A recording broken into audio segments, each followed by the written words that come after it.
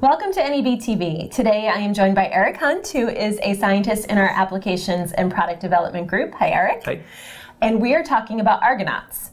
So Eric, could you start off by telling us what an argonaut is? Yeah, so a prokaryotic argonaut is a nucleic acid-guided endonuclease, which means unlike normal endonucleases where you'll have cutting in a lot of random locations, prokaryotic argonaut uses a short nucleic acid guide to bring its activity to a very specific sequence in a substrate that's complementary to that guide. Okay, and how do they differ from Cas enzymes? So they're actually a very different class of enzyme from Cas enzymes.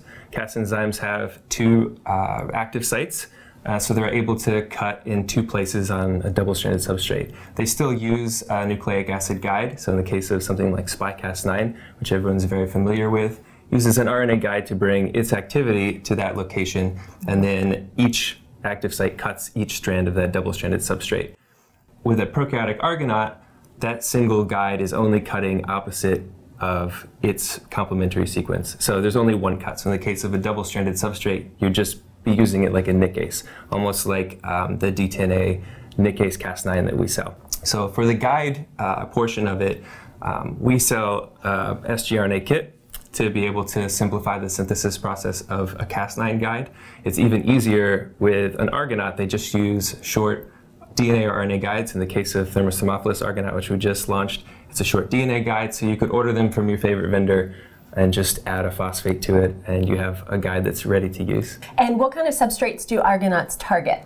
So depending on the species that the argonaut is from, they can target DNA or RNA substrates, and they can use DNA or RNA guides. Okay. So really there's four big major categories that they would fall into, and some of them have some cross-reactivity between those different categories. So for example, Thermophilic Argonaute is a DNA-guided DNA endonuclease, but it also has some activity on RNA substrates as well. Okay, and will they cut in a specific location? Yes, so Thermophilic Argonaute cuts directly across from positions 10 and 11 in the sequence that's complementary to the guide. So we have an animation that overviews how this argonaut works, so we'll take a look at that. Great.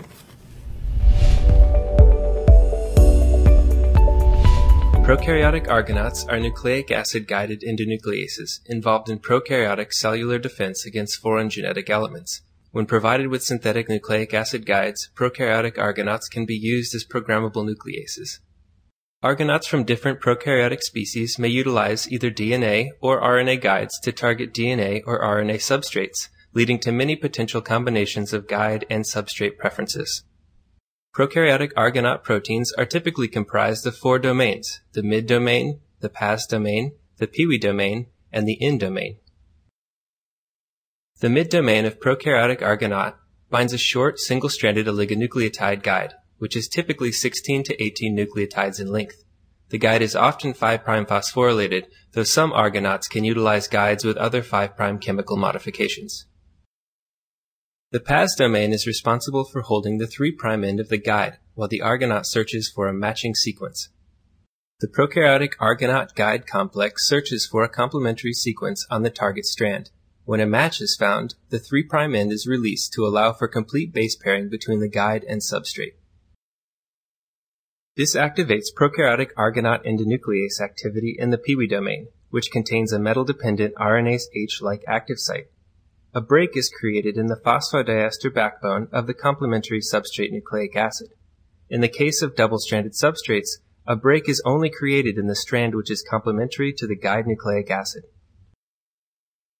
The end domain is thought to then act as a wedge that helps release the target DNA. Thermophilic Argonaute, also known as Titiago, is the first commercially available prokaryotic argonaut from NEB. Titiago is a thermostable prokaryotic argonaut which utilizes short 5' phosphorylated single-stranded DNA guides to target and cut DNA substrates at temperatures between 65 and 85 degrees Celsius. For more information on Titiago, please visit neb.com/m0665.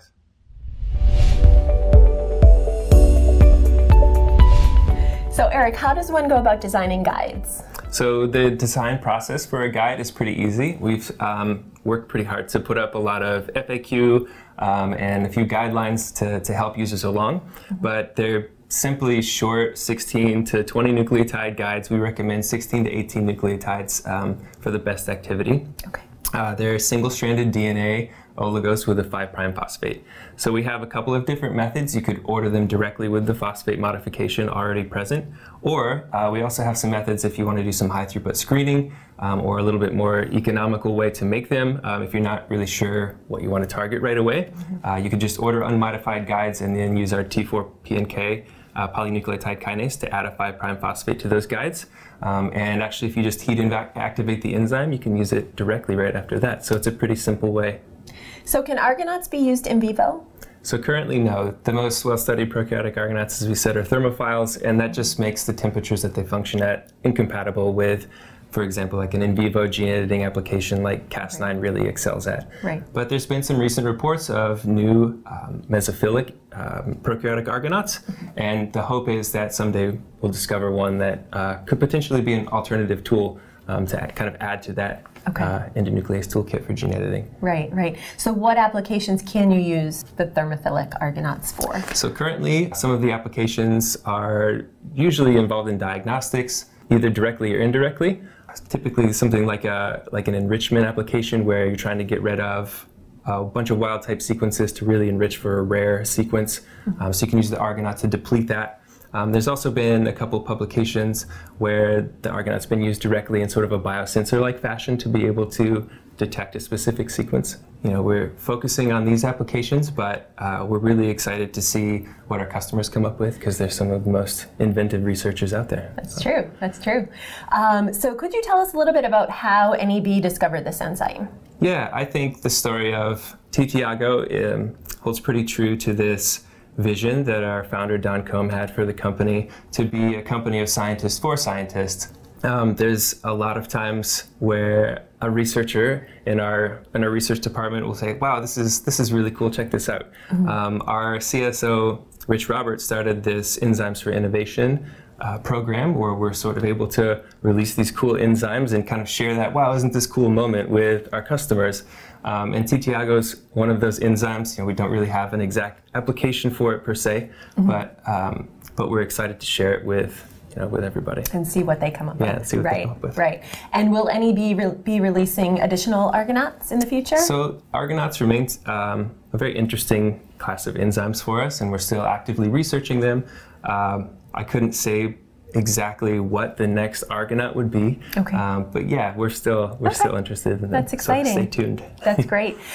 So if a customer wants to learn more about these Argonauts, where should they go? So our website on the Thermophilic Argonaut page is full of information that we've added. We're also still looking to actively publish a lot of the work that we've done to be able to share some of this data and methods with researchers who are interested in getting in this field. But I would say the product webpage, we have some videos up, we have some guidelines for designing guides and some data that people might find interesting as well. That's great. It's a good place to start. All right. Well, thanks so much for joining me today. I'm excited to see what you do next. Yeah.